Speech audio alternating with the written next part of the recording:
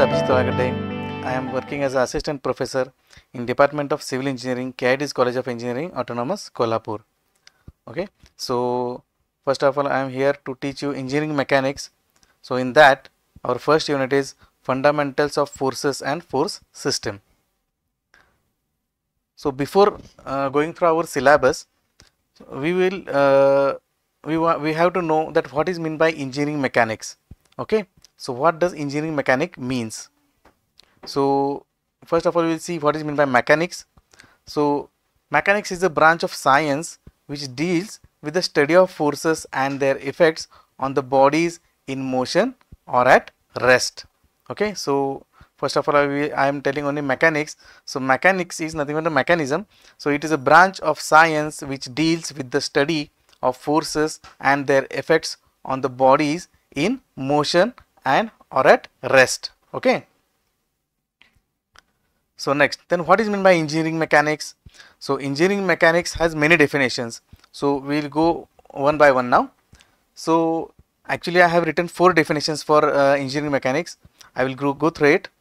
So engineering mechanics is nothing but a study of different laws and principles of mechanics applied to the engineering problems is known as applied mechanics or engineering mechanics. So I would also like to tell you that engineering mechanics is also known as a applied mechanics. Okay, so a study of different laws and the principles of mechanics applied in the engineering problems. So whatever the engineering problems are there, the mechanics which we are applying or the principles which we are applying is known as a engineering mechanics.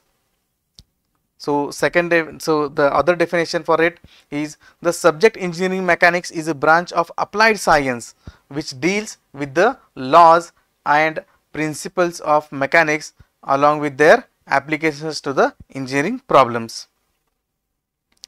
Our next definition, the branch of physics that deals with the action of forces on matters is referred as a mechanics. And the last definition is engineering mechanics is the application of physics which deals with the designing and analyzing the mechanical system. It is a branch of engineering that combines the principles of physics as well as mathematics to solve the problems in the mechanics. The goal of engineering mechanics is to understand and predict the behavior of this system under the various loading conditions. So what is the necessity to learn this engineering mechanics? Okay, so the question arises that why is the engineering mechanics should be studied? So the necessity, we will see the necessity now. So the knowledge of engineering mechanics is important for the engineering students studying in a civil engineering, mechanical engineering and automobile engineering in following ways. Okay, so why only core branches?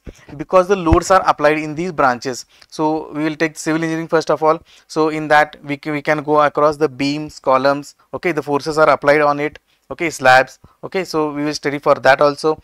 For mechanical engineering, the mechanism or the machines which are used, in which the forces are being used, is for that purpose engineering mechanics is used. And for the automobile engineering, same as I had told you, for the machines which is used for the in which the forces are used in automobile engineering. So these are the necessaries for which the engineering mechanics should be studied. So we are seeing one by one now. So to plan, design and construction various parts of the structures or machine parts. Okay, so as I told you, to plan, what is meant by a plan? A plan is nothing but the overall top view from which we see. And then what is meant by a design? A design is nothing but a structural design. So what is meant by a structural design? We have to see that is that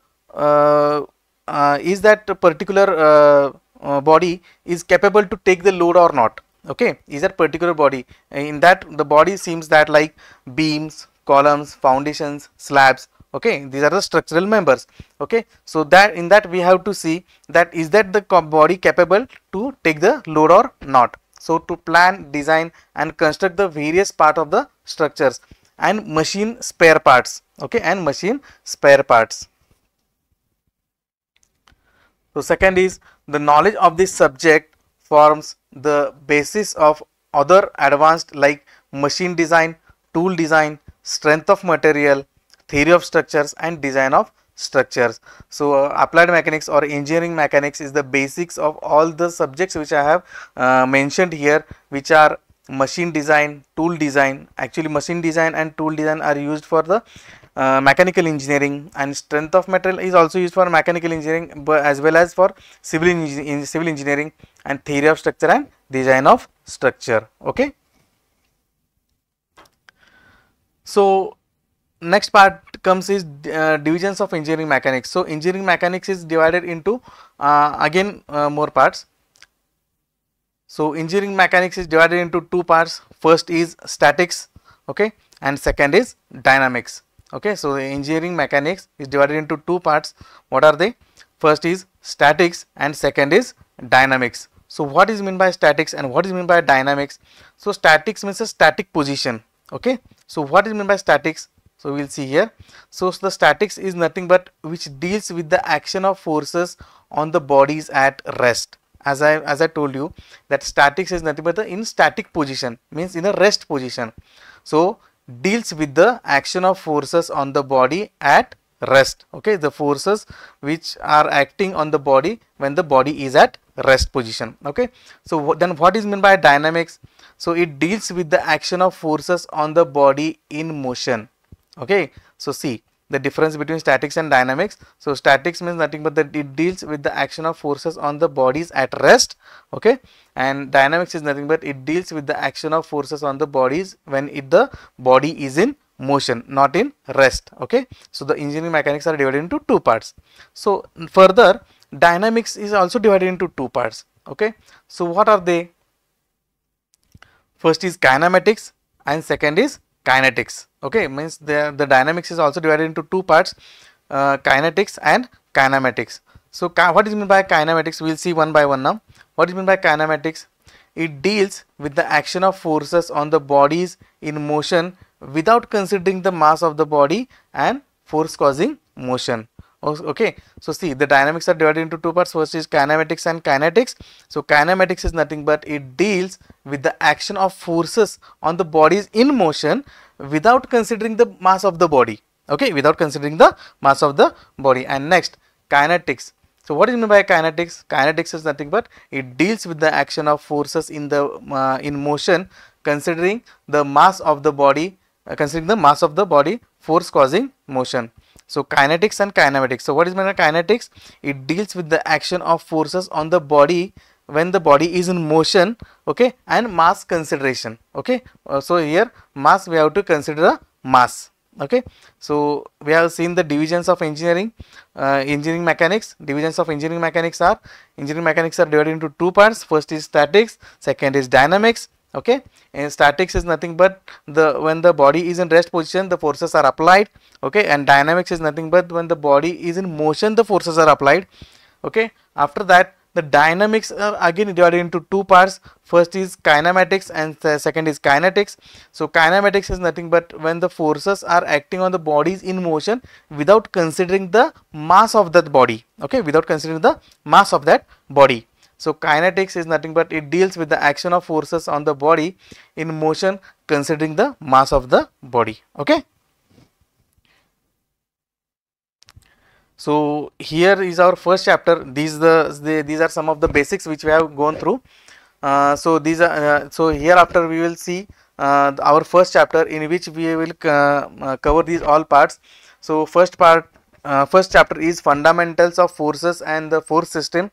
So in that we will study fundamental laws in mechanics, force, system of forces, what is meant by resolution and composition of forces, resultant means what, resultant of coplanar force system, movements, Varigon's theorem, law of movement, couples, what is meant by a couple, and equivalent force couple system.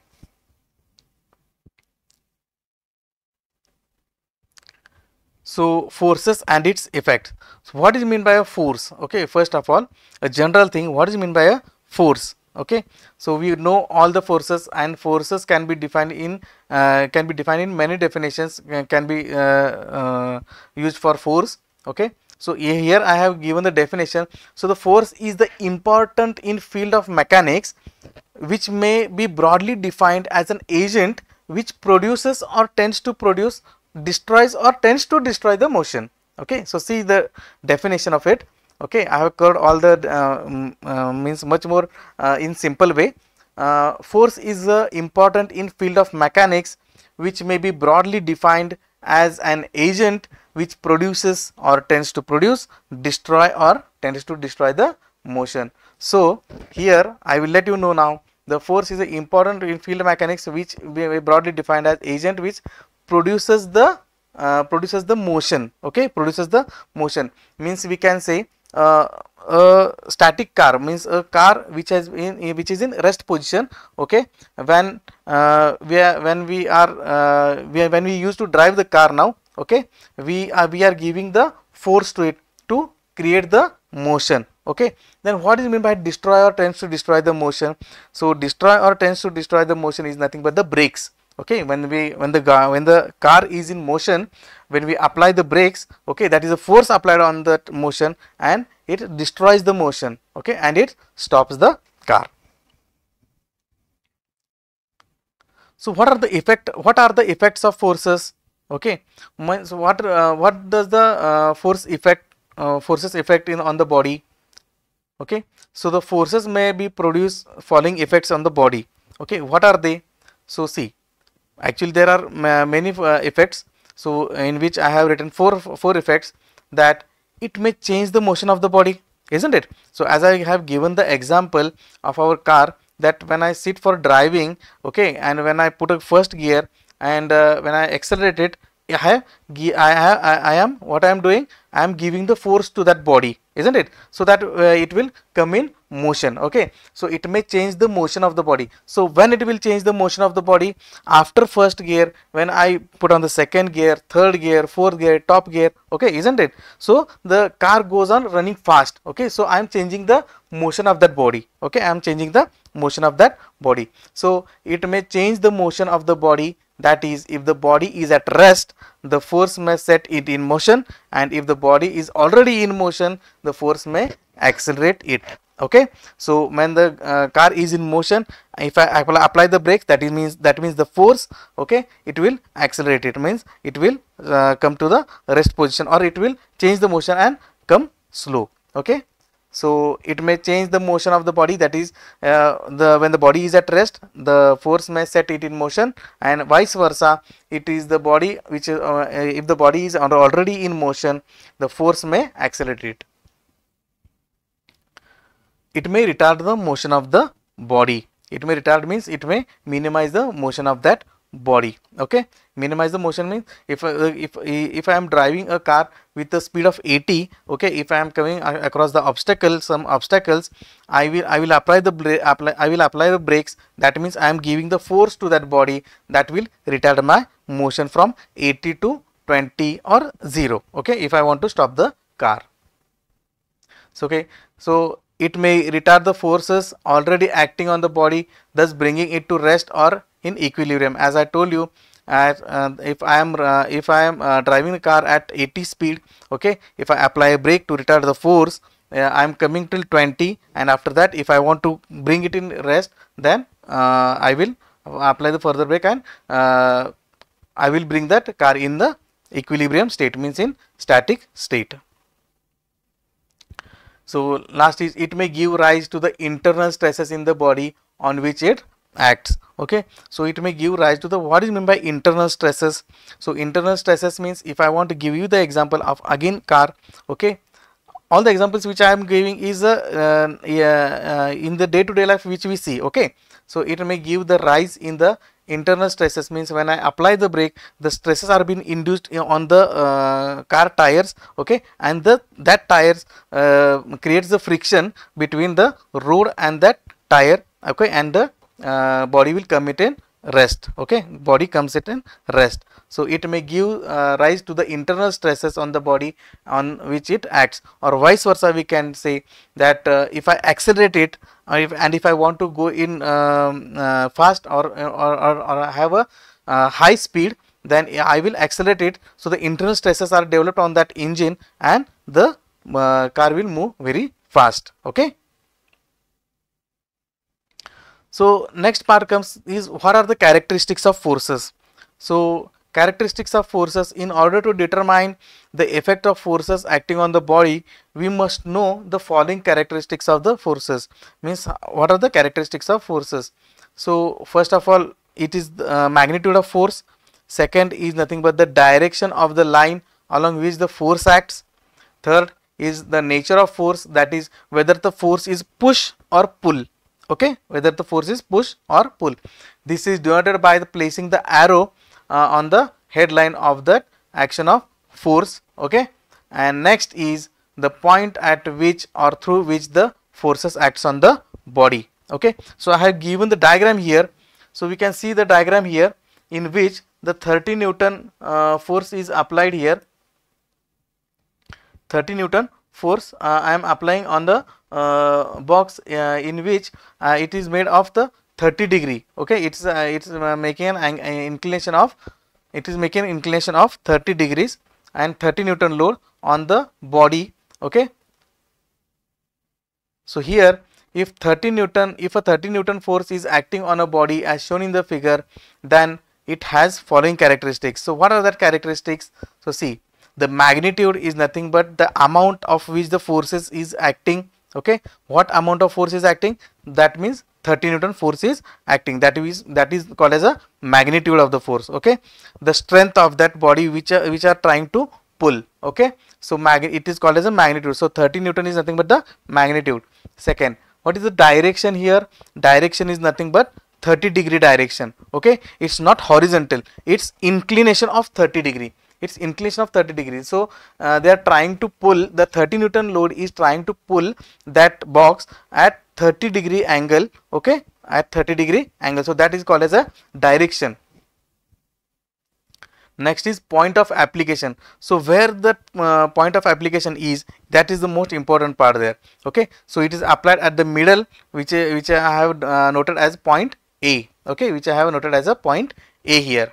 Okay, and last is the nature of force, which is pull type of a force or push type of a force. What is meant by pull type of a force? Means the arrow which is given there near the 30 Newton load.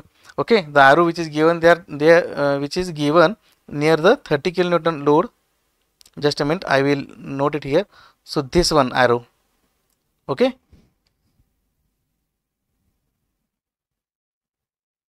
just a minute. So this arrow. Okay, what is that arrow means? Arrow means it is going away from the body, is nothing but the pull type of force. It is going away from the body is nothing but the pull type of force. Okay, so if the arrow is in this direction, then it should be a push type of force. Okay, then it should be a push type of force. So these are some of the characteristics of forces. Okay, so characteristics, we will go across the characteristics of forces. What are the characteristics of forces? So in order to determine the effect of the force acting on the body, we must know the following characteristics. First is magnitude, second is direction, third is the nature of the force, and the point at which it is been acting. Okay, on the point at which the force is been acted. Okay, so if here I have given the example. So if 30 Newton force again it is acting on the body as shown in the figure, then the following characteristics are there. First is magnitude, which is the quantity of the force which is been applied, which is 30 Newton. Okay, and second is direction. Okay, direction is at 30 degree here. Okay, direction is at 30 degree here. Okay, third is point of application at so the point of application at A here, it is the point of application. Okay, and so here it is a point of application, and next is nothing but the nature of force, which is pull type of force or a push type of force. So this one arrow is nothing but the pull type of force which is going away from the body. Okay, so here today we will stop here, and in further lecture we will see the next part. Okay, thank you so much.